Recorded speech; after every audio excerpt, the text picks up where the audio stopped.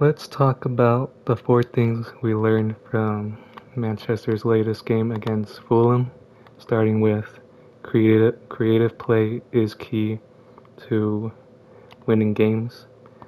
Um,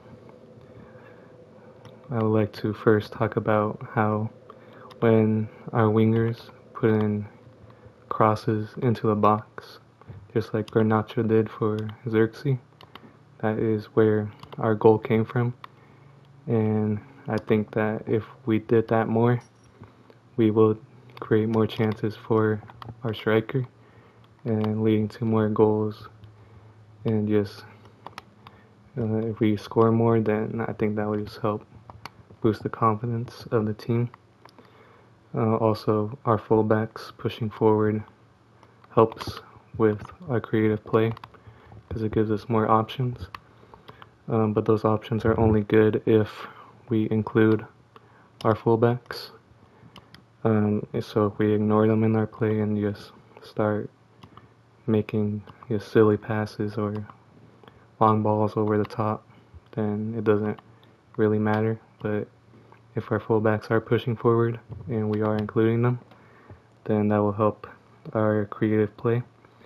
And also, like I said, just making smart passes and not, doing a bunch of long balls and just, you know, making passes that will, actually build up to a good attack. And just, I feel like taking more time on the ball, and not just rushing it. And also, for our second point we learned in the game is Ten Hag is hesitant to make changes to the squad during games.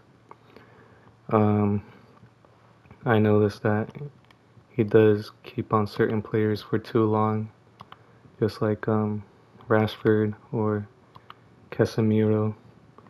Um, yeah, I think the reason he hesitates to take those players off is because he is expecting them to have a game-changing moment.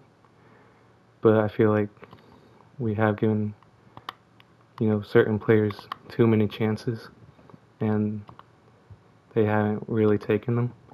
So I think Ten Hag has to start realizing that, and then once he realizes that, he has to make a change and actually give certain other players a chance. And also he doesn't make substitutions quick enough, in my opinion. He tends to make changes in, in desperate periods of the game, and at that point, I feel like it's too late. Um, I feel like if he brought on Xerxes, quicker, then that would have helped in just our overall game earlier. But we still didn't get the win. But I feel like we could have done more if he did bring on, the changes such as Garnacho and Xerxes earlier in the game. Also, just instead of bringing off Rashford, he brought off Amad Diallo, and I feel like Ahmad was just providing more in the game.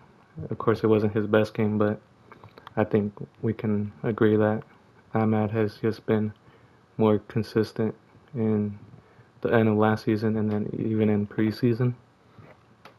And now I want to talk about how I was impressed by Mazraoui. I think that for his first game in a United jersey, he just fits in really well, and he adapted to our team quickly. And yeah, he just knows how to play the system. He has worked under Ten Hag before, and I think just, you know, I know people have criticized our transfer business for bringing in players that Ten Hag has already worked with, but it just shows that it looks like it will work with Mazraoui because he just looked confident on the ball. He did have a couple of mistakes with, a couple of misplaced passes, and he kind of was, I guess, a bit shaky during defense, but that was just his first game, and I think in modern football, fullbacks who are more attacking are just, I guess, more preferred now rather than a defensive fullback, just like Wan-Bissaka. Yeah, and I think he would just improve over time now. And the final thing that we learned in this game is that our set pieces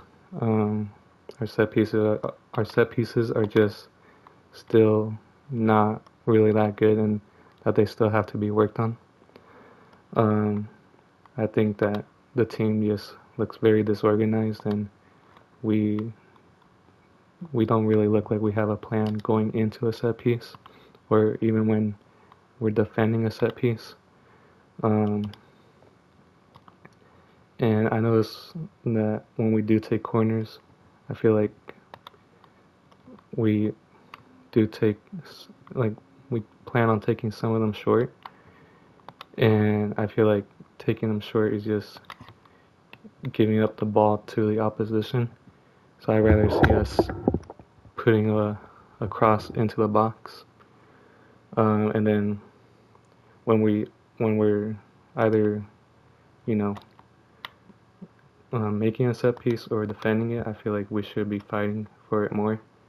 We look a bit scared, and I think that's just because, like I said, we look disorganized, and I don't know if there's enough communication going on, because we also, I feel like, misplace players against our opposition, so we'll push shorter players against taller players, or something like that, and then that just messes up our set piece.